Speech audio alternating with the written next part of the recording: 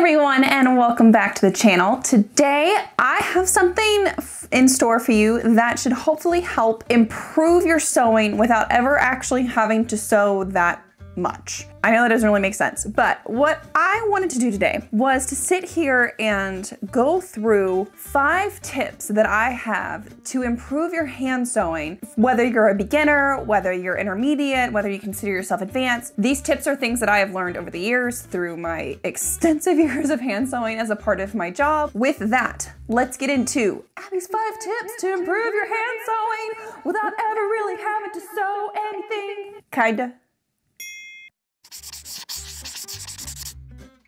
Tip number 1, shouldn't really come as a surprise to you. It's wear your thimble, guys. I've already done a video on how to use a metal thimble. I will put the link up above. Go ahead and watch that because I kind of cover everything about using a metal thimble that I think you should know. But basically, wear a thimble. Whether it's metal, whether it's leather, I don't really genuinely care. I just really want to encourage you all to wear a thimble. There are people who can hand sew without a thimble, absolutely.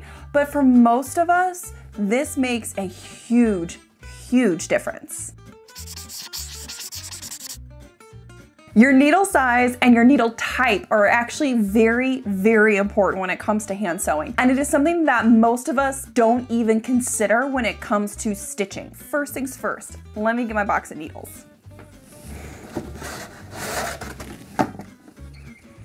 Not all needles are made equally. In fact, most needles that are available today are crap. And that's just an unfortunate situation that we are in part due to the fact that most people don't hand sew. What needles should you use as a hand sewer? A lot of people I know, when they begin hand sewing or they do any hand sewing, they grab this.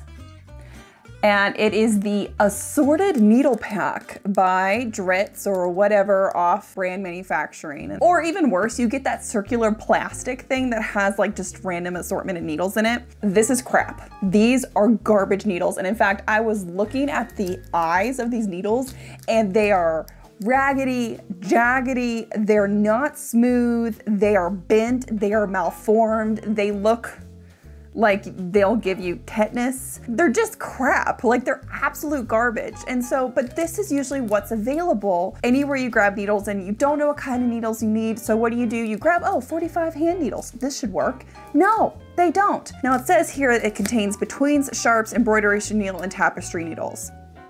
Like these are really bad. And I wanna show you how crappy they are.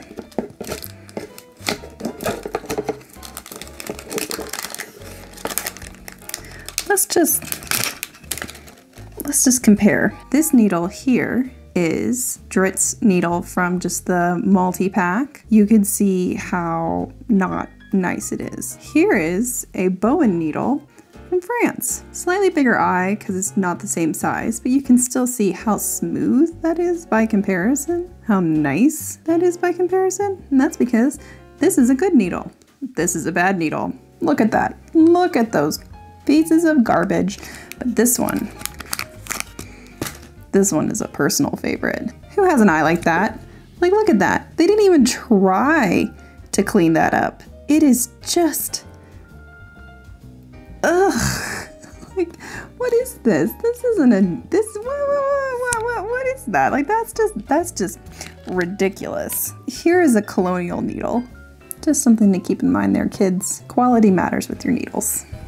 Ideally, you're gonna want English needles. English needles are traditionally the best needles. They are becoming increasingly more difficult to find. But if you can't get English needles, get Japanese needles like Clover. So the best brands to work with when it comes to sewing needles and what's available are going to be Colonial needles. Colonial needles also makes Roxanne needles, John James needles. These were traditionally made in England, and sometimes you can still find John James needles that say made in England, but John James needles have changed how they manufacture their needles, and it's not for the best. It says on the back of the packets now, assembled and inspected in England using needles made in China to Intaco's quality and specification. Most of the needle is made in China, but then it's taken to England to kind of be finished and inspected. So it's not the worst, but they've definitely stopped producing the entire needle from start to finish in England. Basically, what you're gonna wanna look for is a needle that's made in Europe.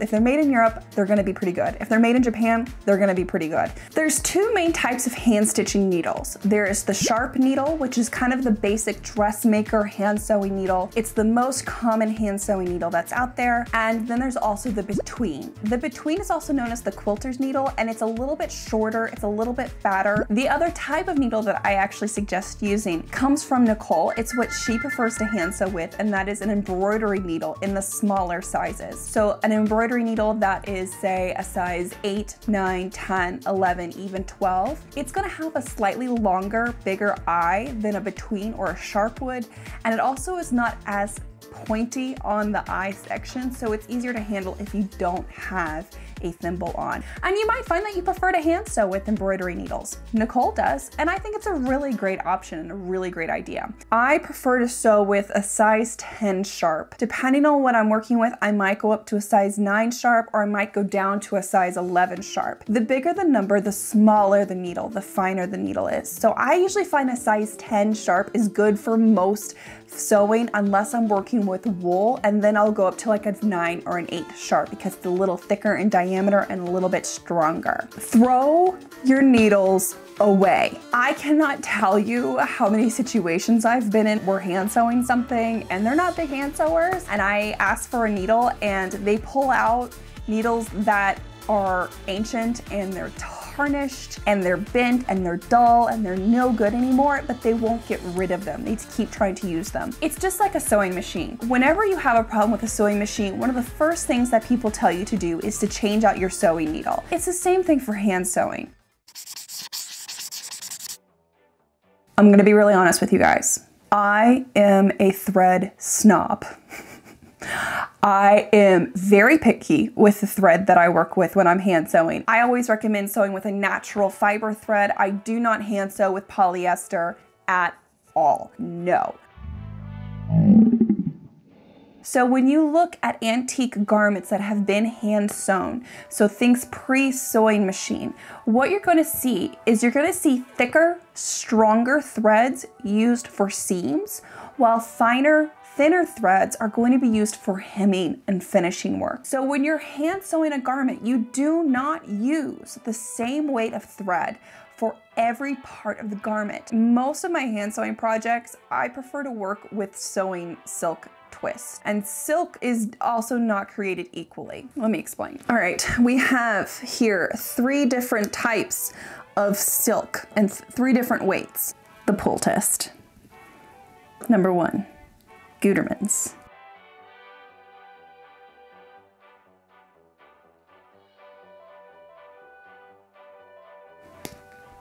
Easy. Number 2, 50 weight Kinkame thread, 100% silk. Finally, 30 weight.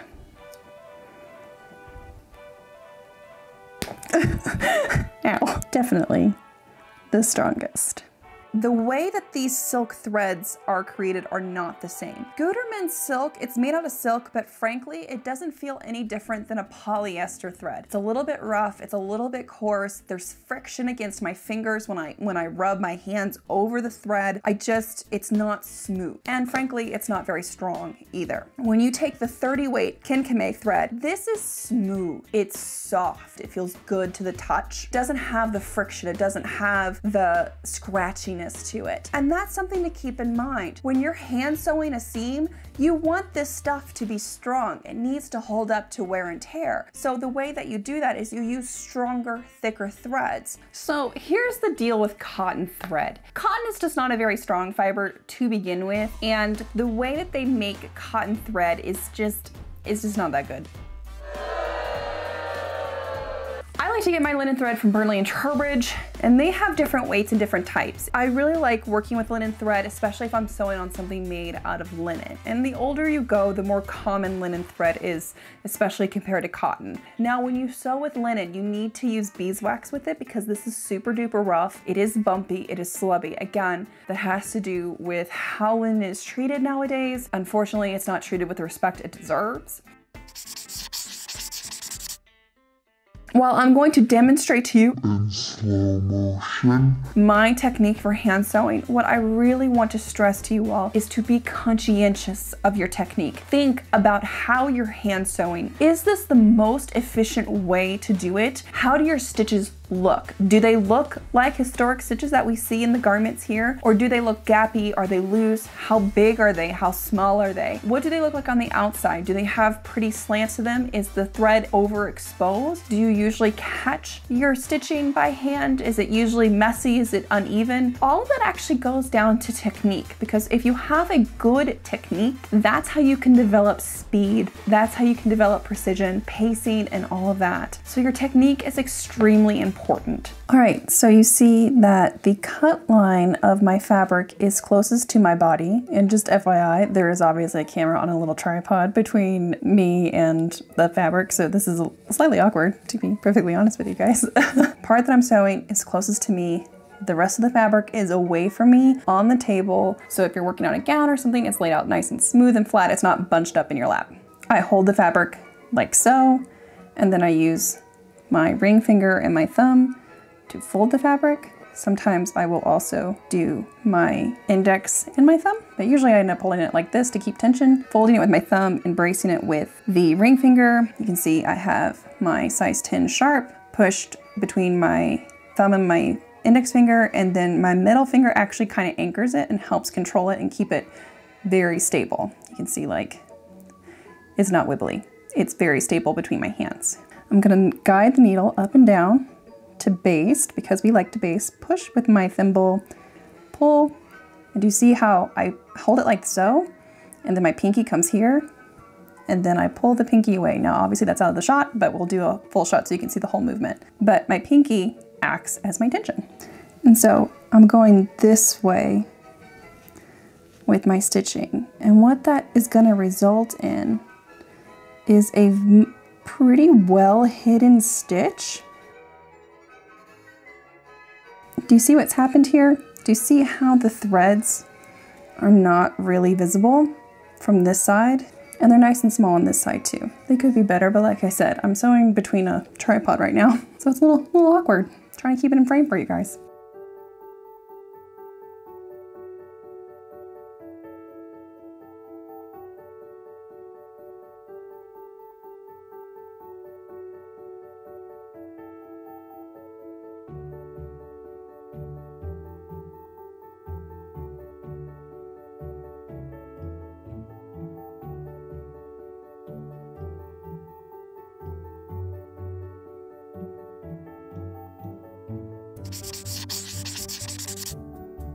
And the final tip, baste. No, don't argue with me, baste. Put the pins away and baste.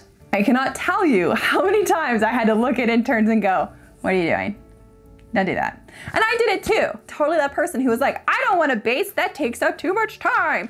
I'm gonna go so fast because I don't have patience for this. And I'm here to tell you guys, hard lesson learned from me, and I'm just gonna teach it to you easy. It's so much faster to baste your fabric, especially if you're hemming. It is not faster to pin it.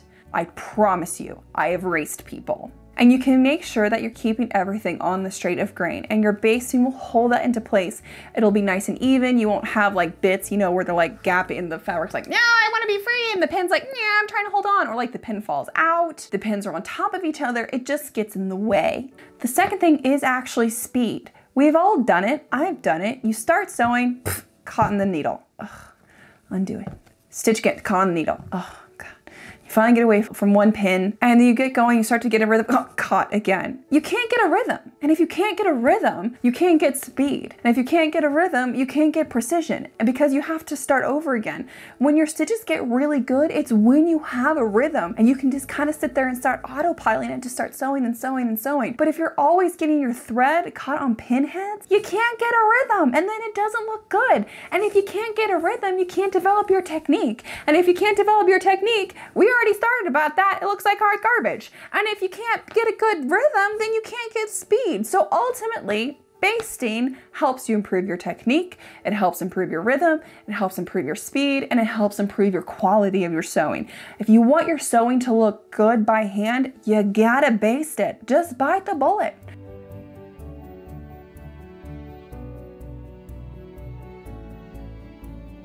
All right, everyone, that is it for my 5 tips to improve your hand sewing before really hand sewing anything. Kinda, sorta. Anyways, I hope that you all had fun. I hope that you all learned something today. I hope that I've given you something to kind of chew on and nosh on and to contemplate when it comes to your hand sewing. So I hope that my 5 tips have helped you out. Let me know in the comments below which tip you thought was the most like mind-blowing. I hope that you all have an amazing rest of your week. I will see you all here next Sunday with another video. And with that, it's time to go play with the dogs. I'll see you all next time. Bye. This is the part where I need to get my notes. Oh God, that's just so, ugh. Like, just look at that. Like, ugh, gross.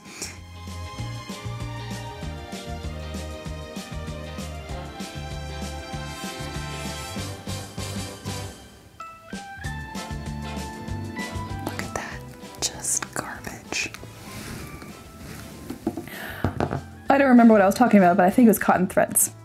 Mercerized cotton? Oh, Abby, trust me, okay? So, Costume Auntie Abby says, baste your fabric.